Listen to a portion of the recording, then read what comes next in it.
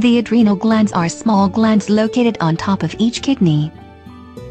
They produce hormones that you can't live without, including sex hormones and cortisol. Cortisol helps you respond to stress and has many other important functions. With adrenal gland disorders, your glands make too much or not enough hormones.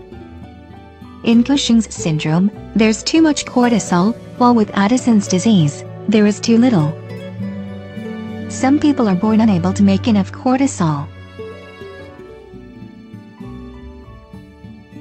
Causes of adrenal gland disorders include genetic mutations, tumors including pheochromocytomas, infections, a problem in another gland, such as the pituitary, which helps to regulate the adrenal gland, and certain medicines.